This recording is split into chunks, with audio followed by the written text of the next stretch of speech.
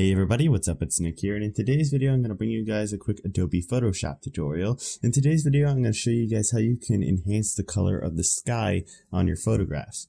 So recently, you guys know I've received a photography camera. I now have a Canon EOS T3i, and I've been taking a bunch of photos, and I've been getting a whole bunch of photos like this, which they're completely beautiful photos of a nice little scene on top of a mountain, as you can see here. The only problem is the sky doesn't exactly look as blue or as awesome as I want it to be.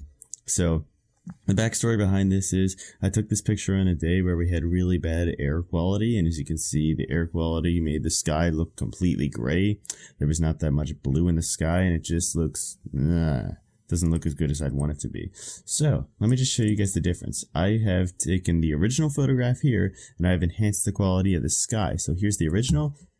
Here's the enhanced version. As you guys can see, the sky is blue, and I also bumped up the blue of everything around you. So you can see, since I have a whole bunch of plants in the photo, that if I bump up the blue, it'll make the plants look more vibrant and alive. So here's the difference again. The original with all the grayness and the blah, and then the fixed one with the blue in the sky.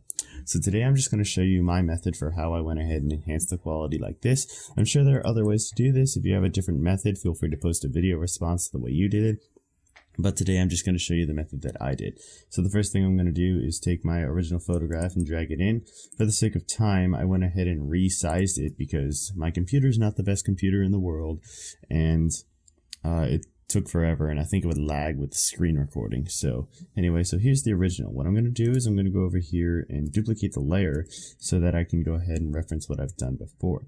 So what I'm going to do now is I'm going to go to select and go to color range. I'm going to click in here and try to select this portion of the sky.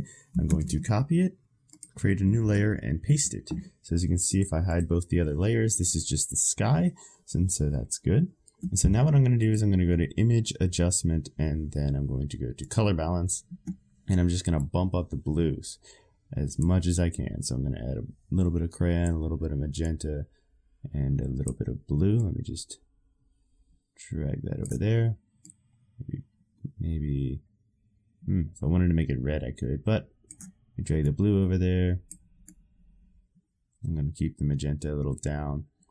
And as you can see, we have a nice blue right there. If I go ahead and hide it, as you can see, gray, blue, gray, blue.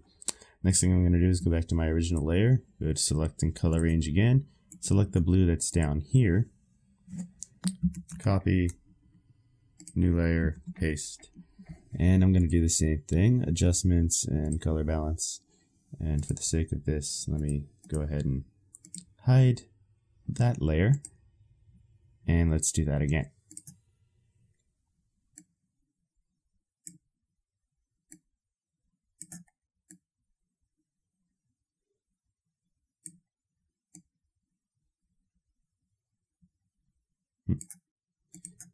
And let's add the one on top.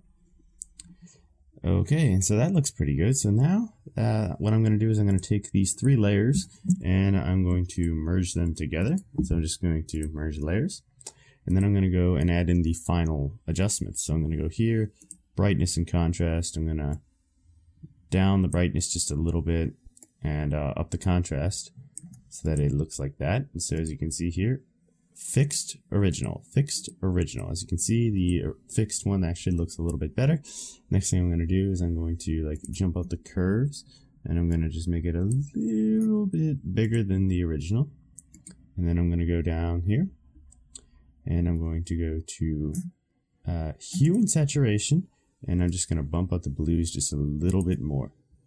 I'm going to click OK. As you can see here, opening up the blues on the final merged product, what it does is it enhances the blue of what we've already enhanced in the sky, but it also brings out the blue that are in the plants. So the good thing with this is plants, whenever you add blue to them, it makes them look more vibrant and alive. It makes them look like they're not dying in the hot heat and the hot smog. So let's just go ahead and compare our final product.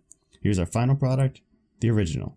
Final product to the original. As you can see, the final product looks a lot more alive and a lot more beautiful. You can't even really barely tell that we shot this on a smoggy, bad air quality day with bad lighting. As you can see, it looks much better.